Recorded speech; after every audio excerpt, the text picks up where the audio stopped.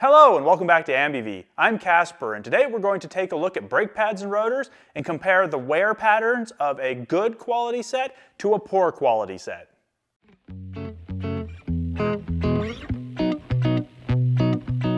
If you have followed any of my previous videos, you know that the 1967 Mustang project has what I consider to be very low quality brakes on the car currently.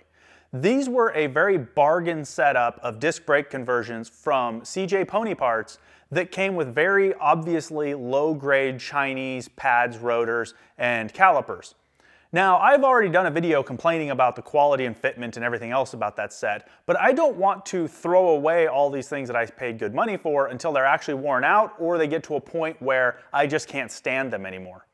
To this end, the car has seen probably 10,000 miles, maybe a little bit less, on these brakes and rotors, and I thought this would be a good time to compare what I consider to be low quality components to high quality components. And for this comparison, I'm not going to go somewhere crazy and compare the really high-end Willwood setup on my 240Z.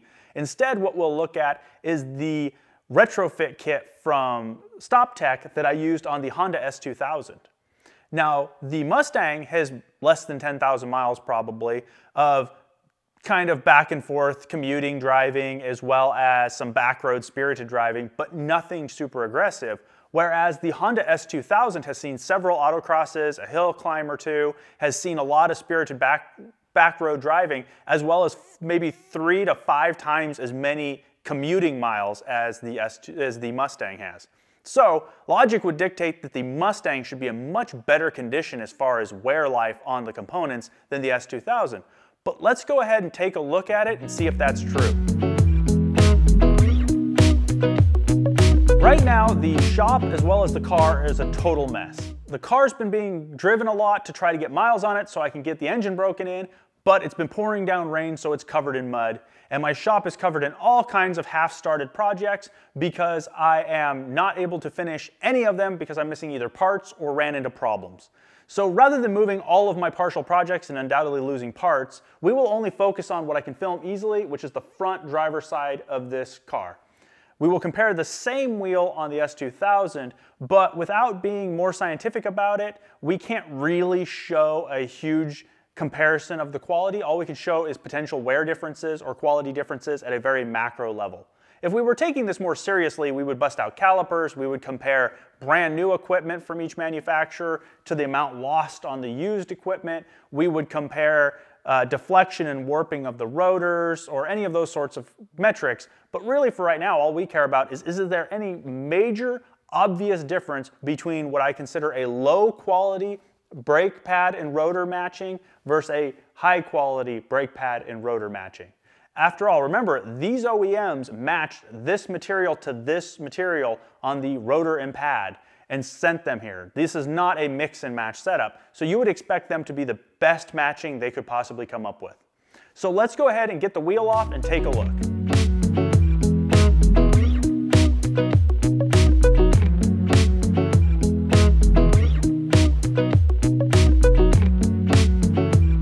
Right off the bat here, we can see that there's some issues. So there are streaks along the rotor surface where the rotor has been worn unevenly. We can also feel, as I turn this, a high spot in the rotor where it's contacting a pad as it comes around, which is telling me that the surface of the rotor is no longer flat this way either. So it's got grooves dug into it across the face as well as potentially being slightly warped. If we come in here nice and close, you can really see the streaking on the surface of these rotors, and you can get a little bit better feel for just how deep it really is in the reflections.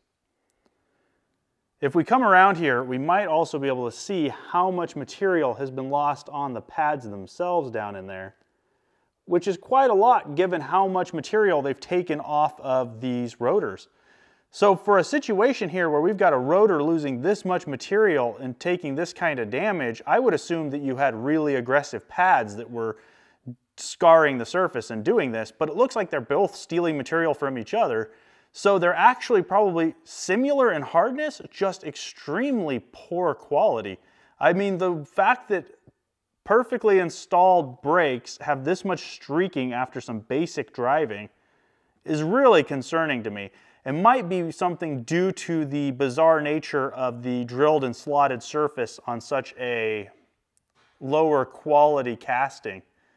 I'm not really sure. I didn't measure them when they came out of the box to find out if they were perfectly flat or if they're high spots, but it's very possible that this material having the drilling and slotting is what's actually damaged the pads to cause this scoring across the surface. In any condition, this is a really bad result for brake pads that haven't seen any track use. Let's go ahead, button this car back up, and get the S2000.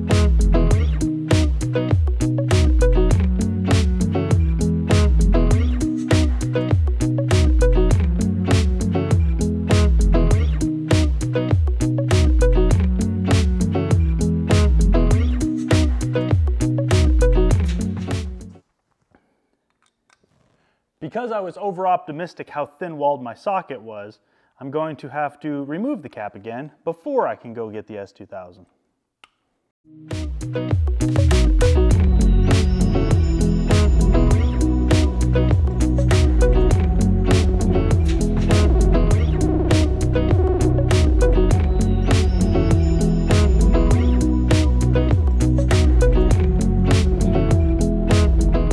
Now that we're up close and personal with the S2000 rotors, you can see some streaking that's actually some surface rust from when we just washed the car and moved the car in here. The pads streaked it around a little bit. But as we move around it, you can see that there actually isn't any depth to it. It's basically just a mirror finish, but the streaks are just a discoloration. If I took something to polish them off, they'd probably just come right off. They're not actually gouges in the surface. In fact, you can see where the brake pad was sitting when the car was being washed right there, left its little outline. So ultimately, having many, many more miles and a lot of hard miles, the pads and rotors from this kit, which I think were about $200, $300 and some dollars, have almost no wear and damage, and certainly nothing to the extent of what the damage was on those components on the Mustang. The Mustang will definitely not last as long as these will. These, even being raced, may last, oh, I don't know, another year or two. And the components on the Mustang, I'll probably get rid of this fall. They're just that bad off. So that gives you a pretty good idea of just the difference in the quality of material for a wear component and the difference it can have on how the component wears. If anything, I think I would probably be more concerned just with the general wheel bearings and stuff on this, just because those are original Honda components and I didn't replace those with the brake system, so I might want to check into those, especially if it's going to be being raced. Having compared now the StopTech to the no name on the Mustang, we have a pretty clear indication of why it matters even in quality of things that are meant to be disposable and wear items, such as pads and rotors.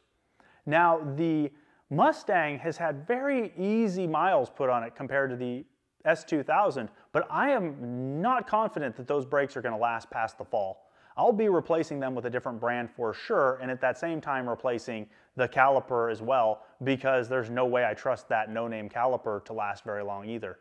Now, the StopTech kit on the S2000 had the benefit of going on with OEM calipers, but even so, you can see the better quality right out of the gate with just how well it's been wearing, having seen hill climbs and autocrosses, hard weekend driving in the mountains, as well as daily driving in city and freeway. The car has seen probably 5 times as many miles as the Mustang has, but the S2000 has none of the wear that it does. So ultimately, I knew they were lower quality on the Mustang, and I just wanted to see how low quality they were when I installed them. And now that I'm getting near the end of my testing, as soon as I've lost the last little bit of confidence I have in them, I will finally scrap them and replace them with something else. Now, I don't know exactly which brand I'll go with. I've had good luck with Willwoods in the past, but I might try out another brand on this car just for comparison's sake. So if you have a recommendation on ones you would like to see me try out, go ahead and leave them in the comments below. And until next time, I'll see you in the next video.